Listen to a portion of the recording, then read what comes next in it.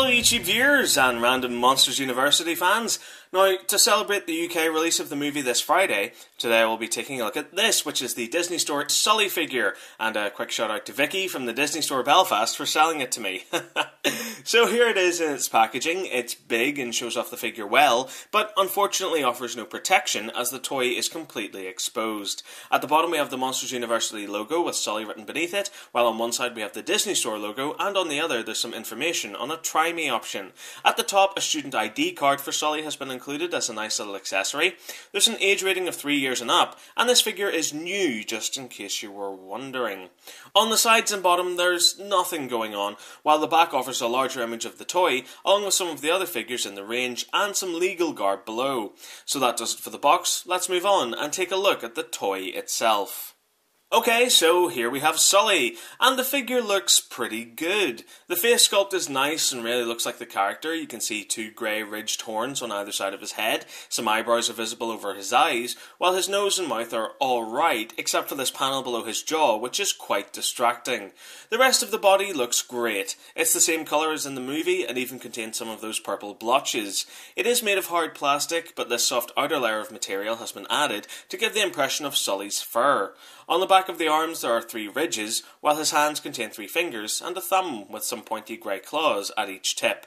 Taking a look at the back, there are 3 things that I hate on toys: obvious screw holes, battery compartments, and legal garb. The back of this toy is covered in one of those screw holes, but I can live with them. Some on his actual torso have been blocked up, so I wish they'd done the same to the rest of the figure. Running down his back and along his tail, you can make out these grey plastic spines which, just like his claws, are very sharp and can provide a hazard for younger children. His feet end with detailing of 3 toes, which contain 3 grey claws, but these are softer and less pointy than the ones on his hands and back. Underneath you can see his wide, flat feet and tail, which makes him the ideal character to have up on display, as he's well supported and won't fall over. But of course, we get the standard legal garb. So, overall for detail, it's very nice. Turning to articulation, the head is stationary, even though it looks as though it could turn. The arms can spin through 360 degrees at the shoulder, while there's a 45-degree bend at the elbow, and a full 360 on the wrist. There is no articulation on the legs at all, but the tail can spin through a full 360. So overall for articulation, it's pretty poor, meaning there's a limited amount of poses you can put it into when on display. When it comes to features, I'm a little lost here. On the packaging it says that when Sulley's lower leg is pressed, his arms will raise up and his mouth will open into a scary pose. However, when I try that, this happens.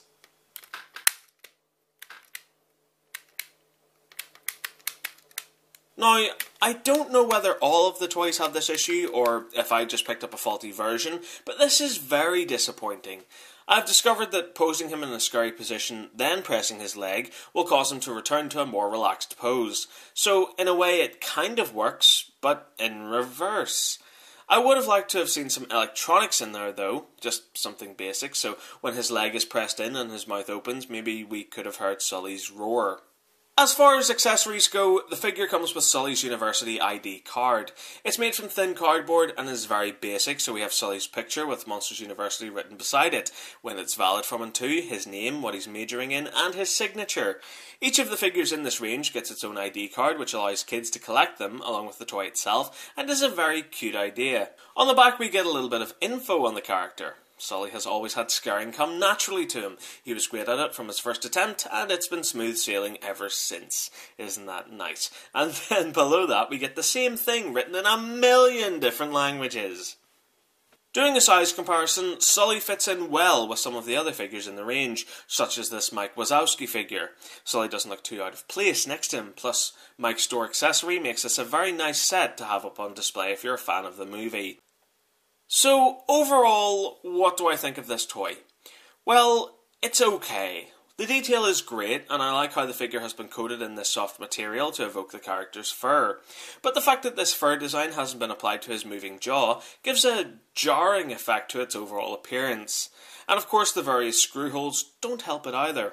Looking at it, I feel as though it could have used something to separate it from the design of the Monsters Inc. Sulley toy. Perhaps he should have been wearing a Monsters University jacket or something. But having said that, I guess it's a plus that this can be used as a Monsters University or as a Monsters Inc. version of Sulley. The articulation is very basic. At best, I would have liked to have seen some head and leg articulation. The special feature is a big letdown. As I said before, I'm not sure if I just got a faulty version or if they're all like this, but even still, its feature is a little weak, and I do think that the inclusion of some sound effects would have made it much stronger.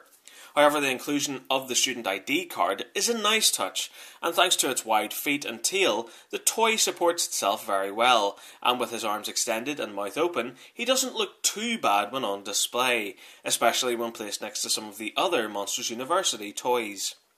Kids will no doubt get a kick out of it during playtime, but for collectors, I'd recommend it only if you really, really, really, really loved the movie. Otherwise, give it a miss. So that does it for this review. Thank you very much for watching. I really hope you enjoyed it. If you did, there are countless more reviews online. Thank you again for watching, and remember to keep following the nerd. Goodbye.